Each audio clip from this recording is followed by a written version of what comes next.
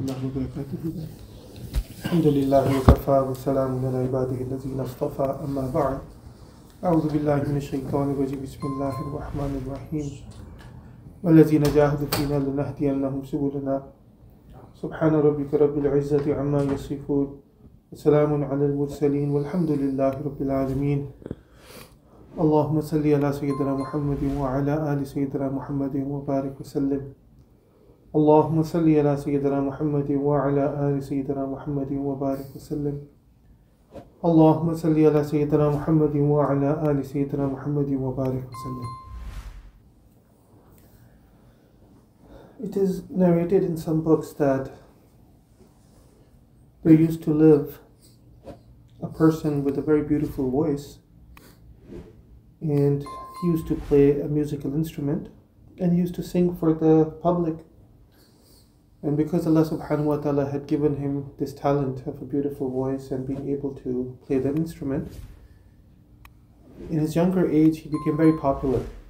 And so fame, popularity, as we know, these are tools of shaitan, and it makes it very easy for a person to become ghafil of Allah subhanahu wa ta'ala, to live your own life. You have everybody giving you attention, everybody praising you all the time. You're getting money from just singing and playing the musical instrument. So this is how this person spent his life. But as it so happens that life does end, does it not? So this person, when he became older, obviously now his voice was not as beautiful as before, and he did not have the energy, the vigor to play the instrument anymore. So all the people who were giving him attention, all the people who were attached to him, slowly and gradually they started to move away from him.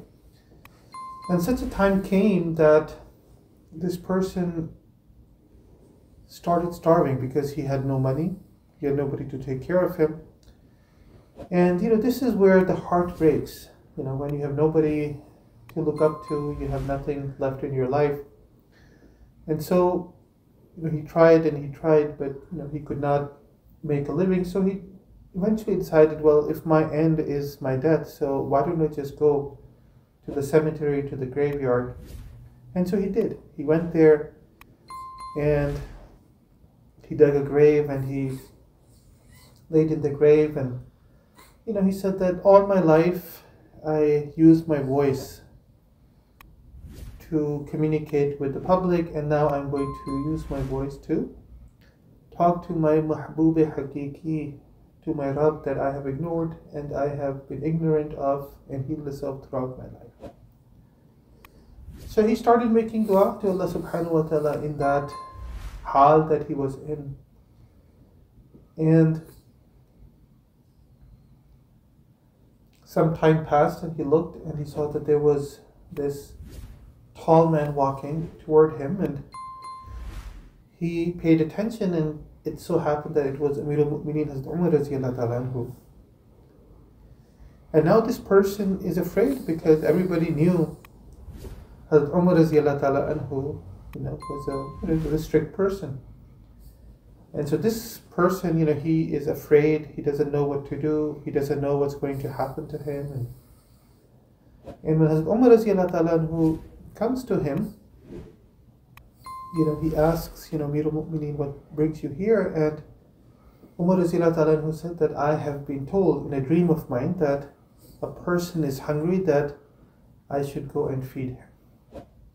And this person, when he heard this, that the Amir al-Mu'mineen, one of the greatest Sahaba, Ridwanullahi ajma'een, and Allah subhanahu wa ta'ala sent him to feed him, that really affected him deeply.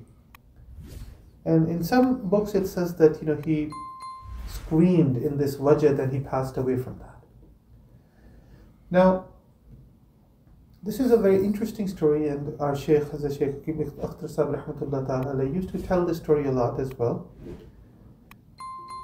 What this really shows are, again, some of the ahwal that a person goes through. We spoke about what is known as tawbah, which starts with this nidama of the heart, this remorse, this regret of the heart, this decision that a person wants to change themselves.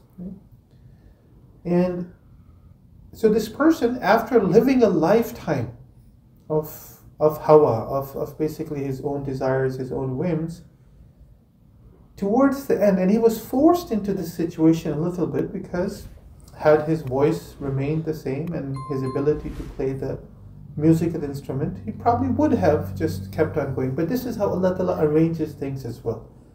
Opportunities are created in our mind, in our eye. Why am I not being able to eat? Why is this happening to me? Why is that happening to me? But Allah Subhanahu wa Ta'ala knows best.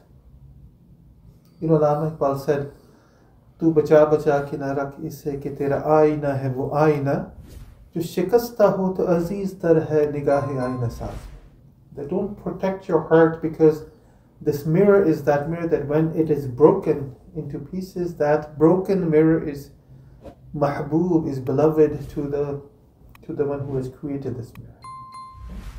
So sometimes we don't know why things are happening, but it may actually end up that this is the door for tawbah, and the kayfiyat that we wanted to talk about today is inaba. Is this, again, it's a stronger form of returning back to Allah Subhanahu wa Ta'ala. Tawbah is also returning back to Allah Subhanahu wa Ta'ala, but in our regular language, we associate tawbah with istighfar, with just asking for forgiveness. Inabat is like the next step in the tawbah, that once you have made the niyyah, once you have asked Allah Subhanahu wa Ta'ala for forgiveness, now you make that U-turn. Right? Now you tilt and incline towards Allah Subhanahu wa Ta'ala. This is what inabat is. And this word is used in the Quran in various places. This ruju' ilallah. This turning back or going or moving towards Allah Subhanahu wa Ta'ala. Such a person is called an abdul munib, a person who inclines towards Allah, a servant of Allah, a slave of Allah. And the inner self of such a person is qalb munib, that this person has a heart that inclines towards Allah Subhanahu wa Ta'ala.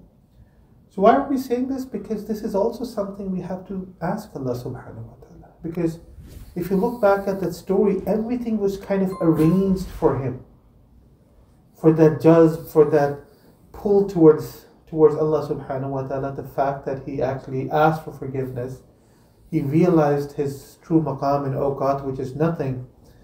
And with that tawbah, now he's inclined, even though he doesn't really know what to do, but he, in his own words, is inclined towards Allah. He's making dua. And Allah Subhanahu wa Ta'ala is such a qadardan. Allah Subhanahu wa Ta'ala sends his awliya and his sahaba kiram for such a person. And there are many stories like this. Many stories like this. For example, Hazrat Sufyan Thawri rahmatullah ta'ala said about him that one day he was doing qaylula, and he saw in his dream that he's been ordered that go and pray the janazah of one of my awliya. He wakes up and he asks around, did somebody pass away? It's like, yes, one of the neighbors did. And when he heard about the neighbor, he knew that this was an open fasiq. This person was an open sinner. And so he's naturally curious, and he goes and he asks the wife, what happened? How did this person die? What was his condition, his state when he was dying? And so the wife basically says that, this person had been an open sinner throughout his life, but when he was on his deathbed, when he was breathing his last, he turned towards the sky. And he said, "Oh Allah, have mercy on that person who neither has this dunya nor has he akhirah." That, "Oh Allah, उस शख्स पे रहम खा कि जिसके पास ना दुनिया है ना दीन, ना आखिरत." Have mercy on that person. And what was that? That was the breaking of the heart. That was making of the tawbah, because he has nidama. Why else would you say that? "Oh Allah, have mercy"? Because you feel that I have nothing to show to Allah Subhanahu wa Ta'ala. And in those moments, when a person turns back to Allah Subhanahu wa Ta'ala with tawbah, with inaba, ruju ilallah. This is ruju. Who is he speaking to? There's nobody in between. That's it. It's you and your Rabb. That Allah subhanahu wa ta'ala not only accepted the tawbah, but the wali of the waqt, he's being ordered that go and pray the salah of one of my awliya. So this is, alhamdulillah, this is the mercy of Allah. And we can ask Allah subhanahu wa ta'ala that Allah give us this qalb munib and make us abdul munib, that servants and slaves who incline to you. And one of the signs is that ibadah and zikr and following of the sharia becomes easier for such a person. The zahiri aspect of the sharia becomes easy for a person to do that. That is a sign that such a person is getting pulled. Otherwise it becomes very hard, very difficult. It becomes a musibah that I have to do this. It's, you're just kind of pushing yourself and really, it's the heart is not there and this is, it's burdening yourself with it. And that might be a sign that, it's artificial, not to say to leave it, but maybe increase in the dua that Allah Ta'ala allows the heart to incline. Makes the heart desire, make the heart want. May Allah Ta'ala fill the heart with those emotions, that want it. Like when if somebody is starving, is hungry, nobody has to convince such a person to eat at iftar, do you? You have your biryani in front of you and it's ready and nobody has to convince you. Khao. No, that's right there. You just can't help it. Because your whole being is prepared, is ready to consume it. And so this is how this is really one of the goals. As we said, we want to make this a goal-oriented Ramadan. That we should ask Allah Ta'ala, then make us like that our heart inclines towards Him. And it's not artificial, it's organic. And it's not forced, it's something that we want. The heart desires to do it. This is a true murid, right, who makes such an irada for Allah subhanahu wa ta'ala. So, we should ask Allah Ta'ala that Allah Ta'ala gives us that feeling as well. And, such a people, these are the people who are devoted to Allah. Such people have wafa in them. They are loyal to Allah subhanahu wa ta'ala. And it's a good state to be in. It's not the complete jazb as we know it. These are all stages in jazb, if you want to call it. Starting with the tawbah and, inaba and being an awwab and etc. We have spoken about this before, but, in Ramadan it's just a reminder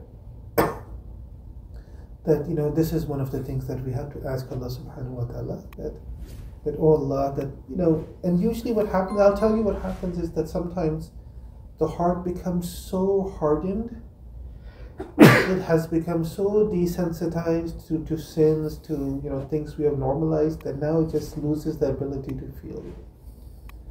It's very ajeeb. It's a very ajeeb hal. That kind of wahsha, that kind of hardness and harshness, and it's just, you can see the rust there. Like, even though you might be reading the Quran, it's just the heart is not there. You might be doing sajda in front of Allah Ta'ala, but the heart is just not there. It's so ajeeb. It's so ajeeb. And so, we should, again, what do? We try to cry. And if you can't cry, just make the face of crying. And, it's Allah Ta'ala's mercy to whomever Allah Ta'ala wants, that Allah Ta'ala softens the heart.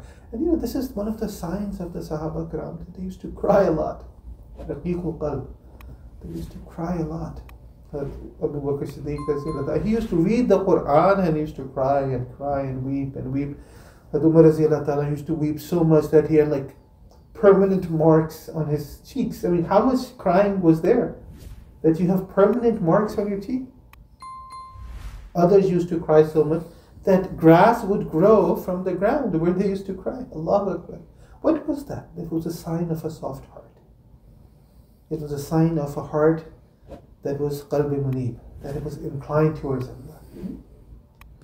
Though, inshallah, if you find crying has become hard for us for whatever reason, we should cry over not being able to cry.